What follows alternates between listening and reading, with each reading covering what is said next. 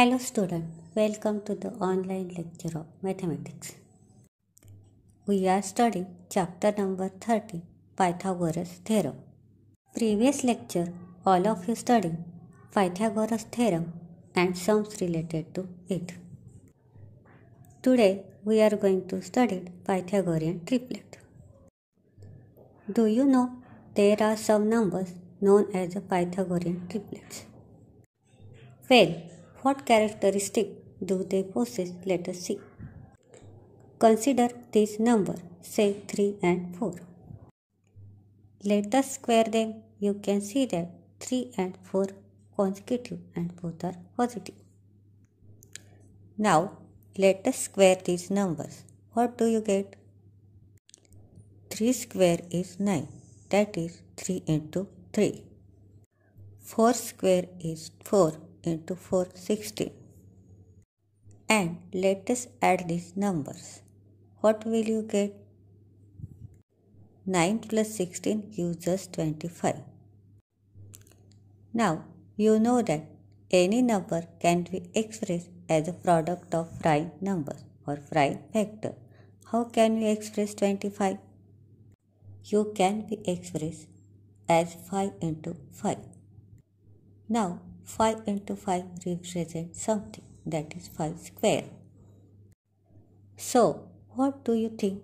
The 3 square plus 4 square gives us actually 5 square. We can say that the numbers 3, 4 and 5 have a relation among them. It is actually the collection of numbers. 3, 4 and 5 is called the Pythagorean triplet. Here refers to these numbers. 3 square plus 4 square gives us 5 square. This relation among these numbers is called Pythagorean triplet. From this, we can say that the square of the biggest number 5 is equal to the sum of the square of the other two numbers, that is 3 and 4. Using this, we can say that if in a triplet of natural numbers, the square of the biggest number is equal to the sum of the squares of the other two numbers, then the three numbers form a Pythagorean triplet. If the length of the sides of the triangles form such a triplet, then the triangle is a right angle triangle. Now let us solve sums related to it from practice set 49. Question number 1. Find the Pythagorean triplets from among the following sets of numbers. Here we are given sub-question, and in each sub-question we are given 3 sets of numbers. And we have to check whether they form Pythagorean triplet or not. Let us solve one by one. Sum number 1, 2, 4 and 5. First set of numbers we have given the numbers 2, 4 and 5. Our first step is that to write down their square. Solution. 2 square is equal to 4, 4 square is equal to 60 and 5 square is equal to 25. Second step is add the square of the smaller numbers. Which two numbers we shall add? Yes, 4 and 60. But 4 plus 60 is not equal to 25. Here equal to sign and one slash means not equal to. We write therefore 2 square plus 4 square is not equal to 5 square. So we write therefore 2, 4 and 5 is not a Pythagorean triplet. In second sub question we have given the number 4, 5 and 6. Just like a first sum, in this sum also first we have to find the square of the given numbers. Let us find the solution. 4 square 60, 5 square 25, 6 square 36. Let us add the square of the smaller number. 16 plus 25 is not equal to 36. 16 plus 25 is equal to 31, not equal to 36. You can write like that way also. Yeah, you can write like this way also. 16 plus 25 not equal to 36. From this, we write, therefore 4 square plus 5 square is not equal to 6 square. So we write, therefore 4, 5 and 6 is not a Pythagorean triplet. Sum number 3, 9, 40, 41. In this sub question, we have given the number 9, 40 and 41. Our first step is that find out the square of the given numbers. Solution. We write 9 square is equal to 81, 40 square is equal to 1600 and 41 square is equal to 1681. Our second step is to add the square of the smaller numbers. Here smaller numbers are 9 and 40 and their squares are 81 and 1600. So we write 81 plus 1600 is equal to 1681. And you can see addition of both the squares is same as the square of the 41, which is 1681. We write therefore 9 square plus 40 square is equal to 41 square. Therefore 9, 40 and 41 is a Pythagorean triplet. In this sum, simply by writing the square of the given numbers and by doing the addition of the square of the smaller numbers, comparing that addition with the square of the bigger number, we get the Pythagorean triplet. Question number 2. The sides of some triangles are given below. Find out which ones are right angled triangles.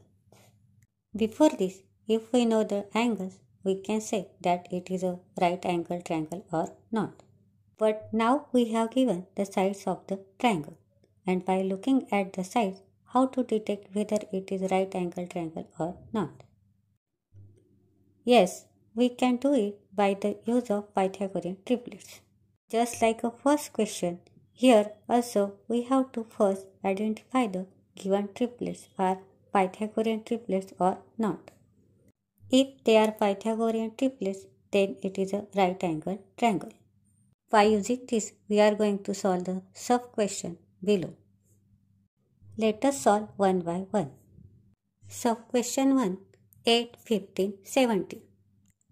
Here we are given the numbers 8, 15 and 17. And our first step is to find the square of the given number. Solution. 8 square is equal to 64, 15 square is equal to 225 and 17 square is equal to 289. And our second step is add the squares of the smaller numbers. Now we add 64 plus 225 is equal to 289. You can see 17 square is equal to 289 and addition of 64 plus 225 is also 289. We write therefore 8 square plus 15 square is equal to 17 square. So we write therefore the above expression is of the form hypotenuse square is equal to base square plus height square. And we know that it is a statement of Pythagoras theorem. Hypotenuse square, which is 17 square, is equal to base square 8 square plus height square 15 square. We write therefore the sides of the line 8, 15 and 17 will form a right angle triangle. Sub question 2, 11, 12, 15. Just like a first sub question, we will have to find the square of the given number first. Solution. 11 square is equal to 121, 12 square is equal to 144 and 15 square is equal to 225. Now let us add the squares of the smaller number. Which two numbers we should add? S. 121 plus 144. But 121 plus 144 is not equal to 225. We write, therefore, 11 square plus 12 square is not equal to 15 square. So, we can say, therefore, the above expression is not of the form hypotenuse square is equal to base square plus height square. That is, hypotenuse 15 square is not equal to base 11 square plus height 12 square. We write, therefore, the sides of a length 11, 12, 15 will not form a right angled triangle. Sub question 3, 1.5, 1.6 and 1.7. Solution. In this sub question, first we will find the square of the given numbers. We write 1.5 square is equal to 2.25, 1.6 square is equal to 2.56 and 1.7 square is equal to 2.89. Now add the square of smaller number which are 2.25 and 2.56. But 2.25 plus 2.56 is not equal to 2.89. It means addition of the square of the two smaller side is not equal to the square of the bigger side. So we write the statement, therefore the above expression is not of the form hypotenuse square is equal to base square plus height square. It means hypotenuse 1.7 square is not equal to base 1.5 square plus height 1.6 square. From this, we can say that therefore the sides of a lane 1.5, 1.6, 1.7 will not form a right angle triangle. Here we complete the chapter number 13, Pythagoras theorem. Next lecture we will start the new chapter.